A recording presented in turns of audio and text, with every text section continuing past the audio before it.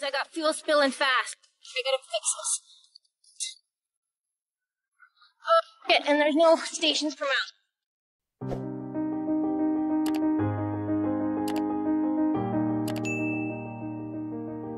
Assalamualaikum, sahabat Hidayah Media.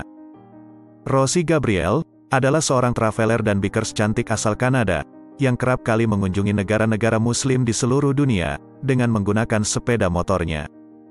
Gadis cantik berusia 31 tahun itu, begitu terkesan, dengan kebaikan dan keramahan orang-orang muslim yang ia jumpai dalam perjalanannya. Sungguh, apa yang ia rasakan sangat berbeda dengan apa yang ia lihat dan dengar dari media-media barat tentang umat Islam. Dalam perjalanannya itu di negara-negara muslim, ia justru seringkali mendapatkan sambutan hangat dan pertolongan yang ia butuhkan dari penduduk lokal. Seperti pada suatu momen yang terjadi di negara Oman, ketika ia mengalami sebuah masalah, karena sempat terjatuh dan motornya mengalami sedikit kerusakan. Rosie sampai menangis terharu, karena dua pria muslim bersaudara, membantunya dengan sangat tulus. I hear a car! I hear a car! There's a car coming. Hello!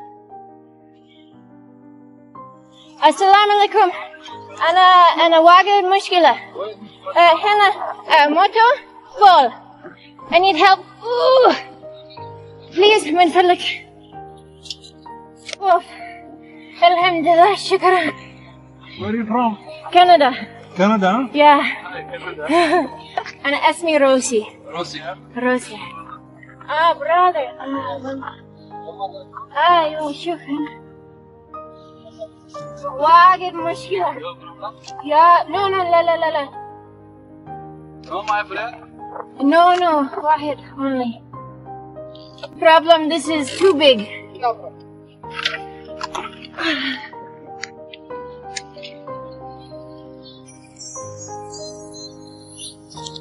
I think you need to. Oh, you're so strong.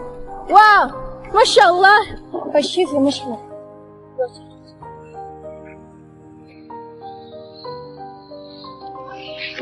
شكرا جزيلا. شكرا واجد شكرا. Thank you, my friend. Because it was full. It's not too bad. Okay, no problem. It's enough because Masira is little. Again, I'm doing a video on Oman and the amazing Oman is so good. He did not hesitate to come help me and so good. You saved me, wallah, صراحة. What's that? في أنا I have. أنا عارفة أروح شوية. I'm full. I had breakfast. I'm good. Thank you. They give me, offer me food, offer me juice. My bike. I was so lucky. I was only waiting maybe 5 minutes. They're from Masira here. Wow, am I ever lucky? Now I have to say everyone needs to come to Oman and experience the country, the people.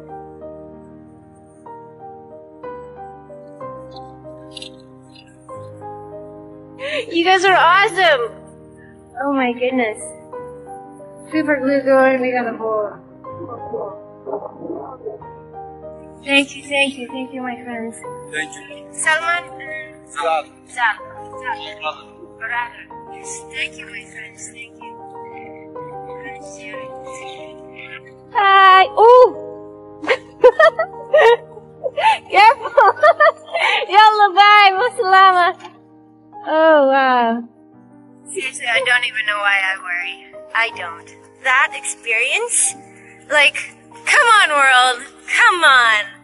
You cannot meet two nicer individuals. And I am so glad that I can share this with everybody.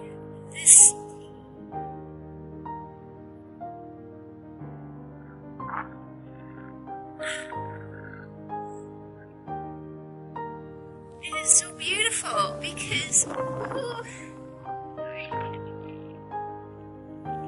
I don't normally cry like this. You don't get to experience this. Even if you travel and you get out there, I mean, being in the position that I am is vulnerable single female. And getting to experience that is so beautiful. But there's just so much beauty that you don't see, and they don't televise, they don't publicize, you don't get to see that. But you see this. You saw this firsthand.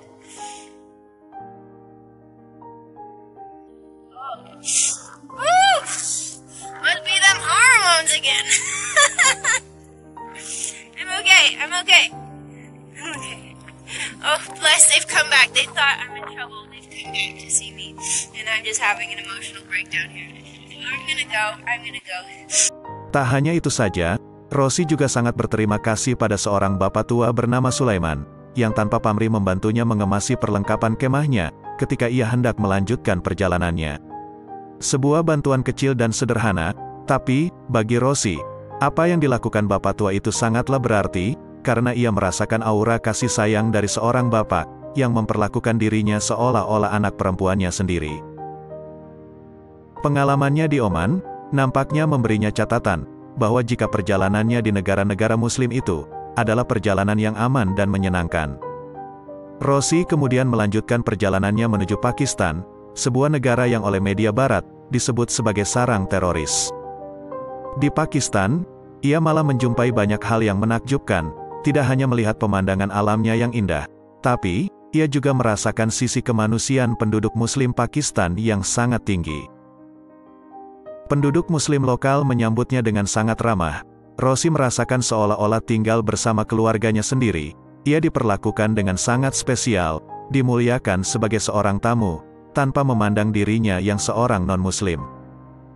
Pengalaman-pengalamannya itulah, yang kemudian membuat Rosie semakin jatuh hati dan mantap untuk memeluk agama Islam. Ia akhirnya memutuskan untuk menjadi seorang muslimah, setelah menghabiskan waktu 1 tahun di Pakistan. You have done your research and now you want to, you may call it a conversion or a reversion or whatever names you give it, but deep down you know it's a beautiful way of life that you want to pursue. So we have a kalima that everyone who is a part of Islam has to testify. And you will start with it. Allah ilaha illallah wa ashhadu anna Muhammadan abduhu wa rasuluhu. Yes, wa rasuluhu.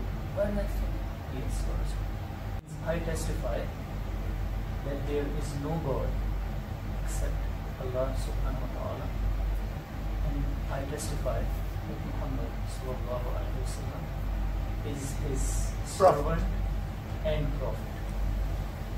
That's what we testify. You have entered the way of life of Islam. Now you are a Muslim.